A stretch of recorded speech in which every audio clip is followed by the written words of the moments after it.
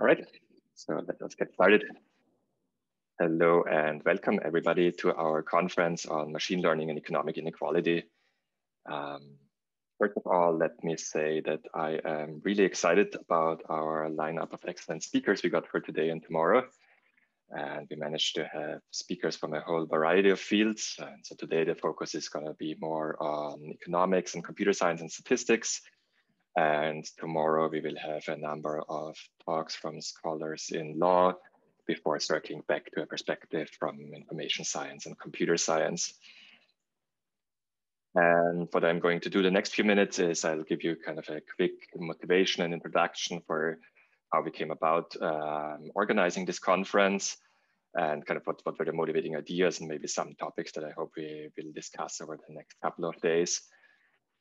And so, as I guess all of you are very aware of, there has been a very, very quick spread of automated decision-making in all kinds of settings in recent years, and increasingly also in what I would think of as socially consequential settings.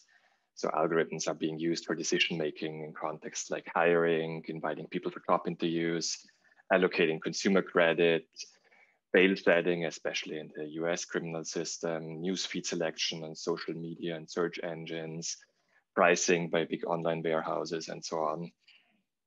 And so the spread of automated decision-making in consequential settings has led to all kinds of social concerns. And one of the leading concerns that has been discussed, especially over the last 3 or 4 years, is the question of fairness of automated decision-making.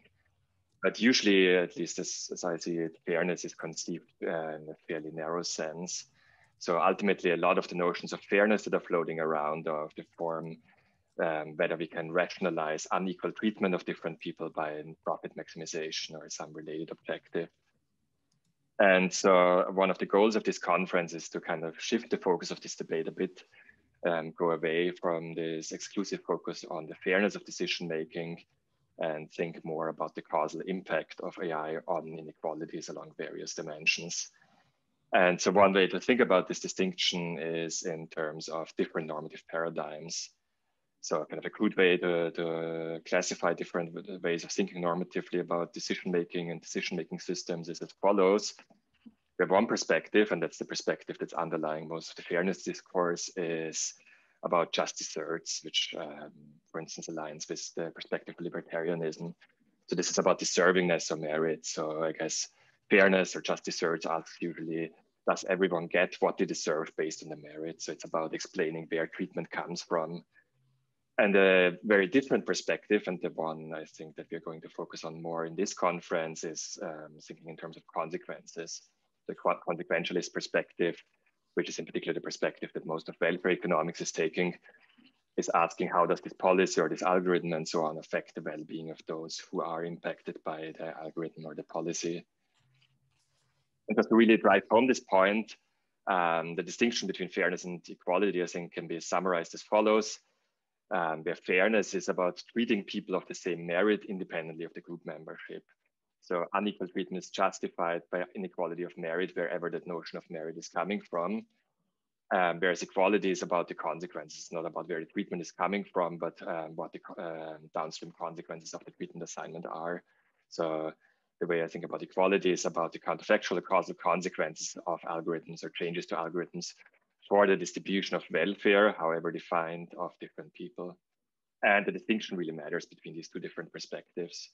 So one type of distinction where it matters is when we think about what's the impact of increased surveillance or improved prediction algorithms, which generally are going to lead to a treatment assignment that's going to be more aligned with merit.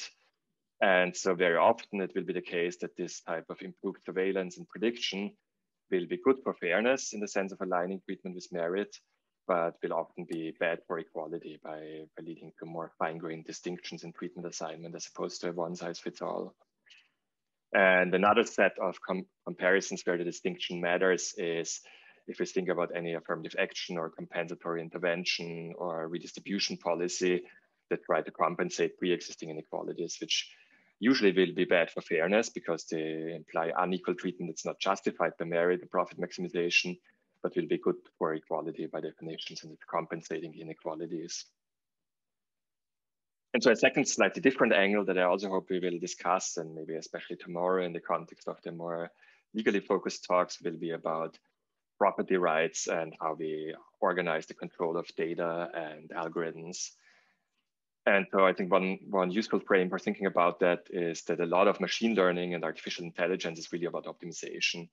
There is some notion of reward or some objective function that's being maximized under uncertainty about the world.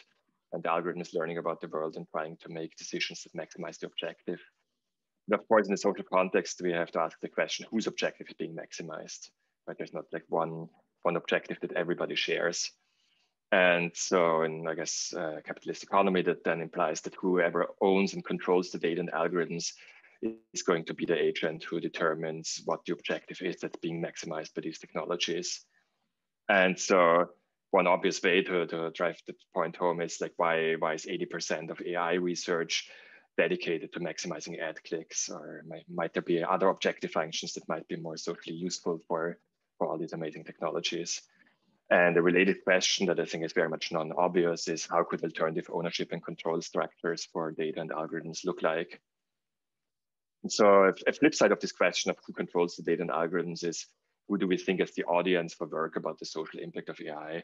But again, it's a field that has been really exploding over the last few years. But I guess we have to ask ourselves, who do we speak to if we're engaging in these debates, and whose perspective do we take? And I think the most common perspective is that of like a profit maximizing corporation that's trying to avoid litigation or bad press for discrimination. And so then algorithmic auditing is really kind of to prevent these kind of side constraints for kicking in for a corporation. But in principle, we could also think of very different audiences for this work. We can think about workers and unions. We can think about government regulators and policymakers. We can think about consumers and NGOs and other civil society actors as kind of the target audience for this type of research, and as the type of agents whose perspective or objectives we implicitly take when we talk about these topics. And yeah, so I hope we will hear a lot of interesting and different perspective on these questions over the next few days. But to wrap up my introduction, just some housekeeping. So we are going to have 5 days talks today and 5 talks tomorrow. The goal is to have talks be 40 minutes long, and then each talk is followed by 10 minutes of discussion time. And then after that, we will have a number of breaks to give you a bit of break between the discussions and talks. And in terms of questions and comments, the plan is that panel members can just unmute themselves to ask questions or make comments.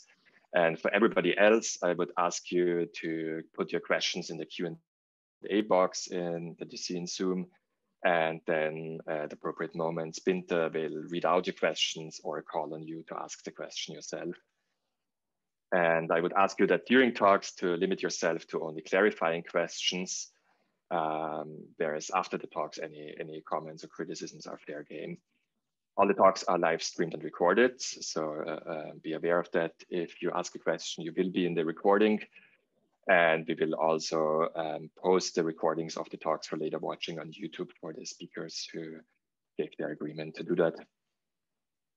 And yeah, I guess all of you have seen this, but the conference program here is on my website here, and that also has the link to the YouTube channel where the conference is being live streamed and where we are going to post the videos later. And so with this, let me just briefly ask Binta to introduce herself, and then we will turn it over to Abby for our first talk. And I'm very much looking forward to this. Thank you. Hi, thank you, Max. So I'm Binta, and I'm here based at the Econ department. I'll be monitoring your questions. Yeah, so to Abby, I think you can share now. Great.